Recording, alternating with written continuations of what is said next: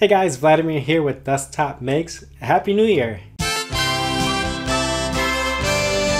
And with the new year comes a new user interface.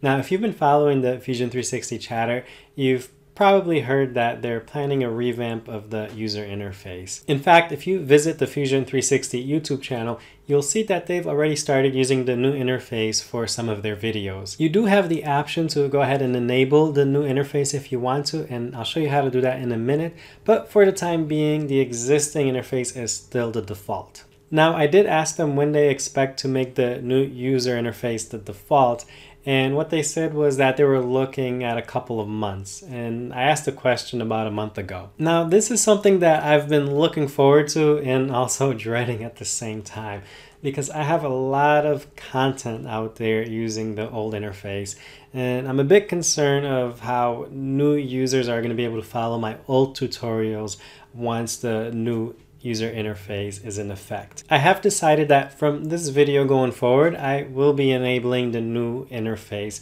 instead of waiting for Fusion to make it the default. All right, let's jump right in and give this interface a test drive, see what's changed, what's new.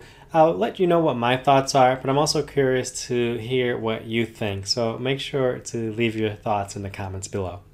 All right, to enable the new user interface, you're gonna wanna go up to your name with the little drop-down arrow here and go into your preferences.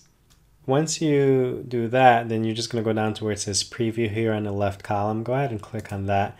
And then you're going to see this little check mark for UI preview.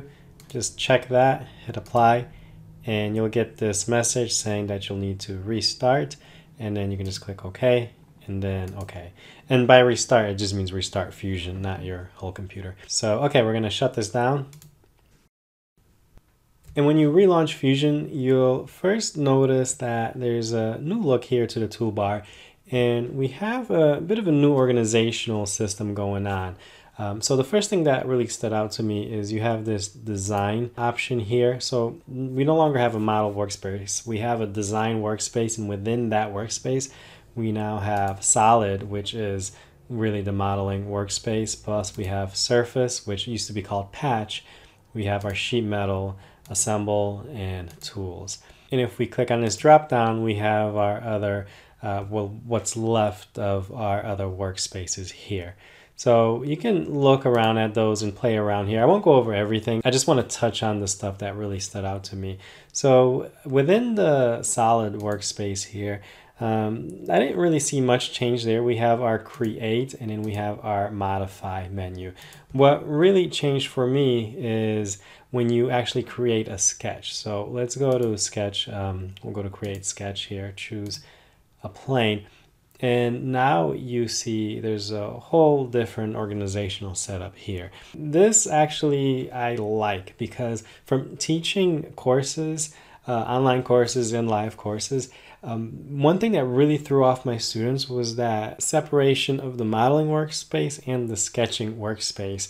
Students were always confused of when they were in sketching as opposed to when they were in modeling. And no matter how much I tried to explain it, it felt like they had to kind of go through the mistakes a few times to really get it to click. But I think this will avoid that, because now when you're actually in sketching, you clearly see a difference here. There's visual feedback right away that tells you, oh, okay, I'm in a different workspace.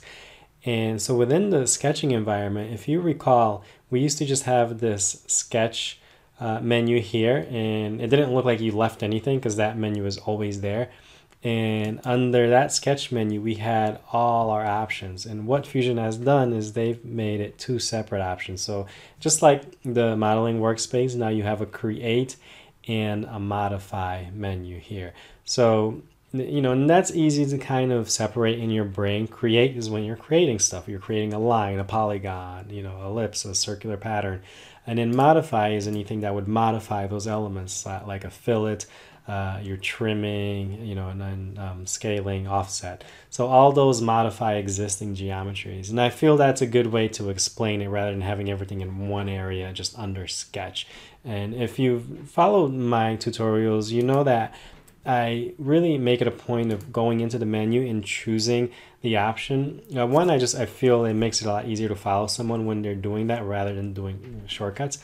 But the other reason, it helps you sort of classify it in your head. Oh, okay, this is considered create option, and I'm going to go there to grab it. This is under modify. And I feel it's a little easier to organize and know where stuff are when you have that option. Here's what I found on the web for easier to organize an overstuffed. No one called you.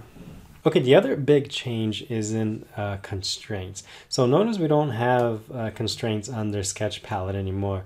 We have it up here under its own menu, and all the constraints are there, which is fine for me. I really, I mean, I guess you can argue having it here in the Sketch Palette was just one less click than going up here and choosing it.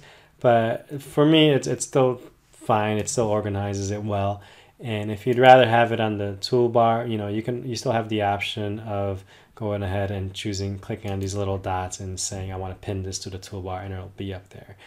So I'm fine with that. Overall, I like this change, and this is the biggest reason right here, is now having that clear distinction from sketching environment and the modeling environment. All right, so I'll click on Stop Sketch. And one other thing I'll point out, and if you know me, it's going to have to do with 3D printing. And that's your 3D printing option here.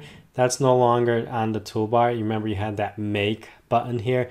Now you actually have to go to Tools, and then you can see your all your different tools, which include your 3D printing option here. So that's where that is. And all it is really just a reconfiguration and sort of reorganizing stuff. It's not that much of a change. I do find it cleaner, and I do like the new interface. Also seeing what some other people are saying. I know there's been a few reviews I've seen where people are kind of annoyed about all the empty space here. They feel that it's not a good use of that real estate. To be honest, I actually like it. I feel what's important here is the organization. When I open up other CAD software and I just see like tools all over the place and all these little options and icons, it gets a bit overwhelming, right? And you're thinking, oh my goodness, this is going to take forever to learn. With the more simplified interface, I feel that it's a little bit more welcoming. You have everything neatly organized into their menus, and you can always, like I said, if you want to make this more complicated, or you want to have your toolbar to display more things, or you want to fill it out a little more, you can simply, you still have the option of going in and adding stuff to your toolbar just by clicking on that little drop down here and pin it to your toolbar. So you can really customize it the way you want. So I'm fine with having a very simplified version and then giving me the option to use the tools or pin the tools that I want.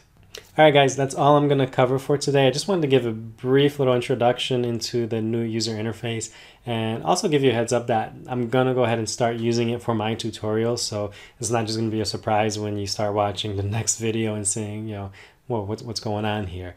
Give it a shot. I think you're not going to have much trouble. If you used Fusion in the past, it's just a matter of finding the tool here as opposed to there. And once you figure out the way they've organized things, it really does make more sense.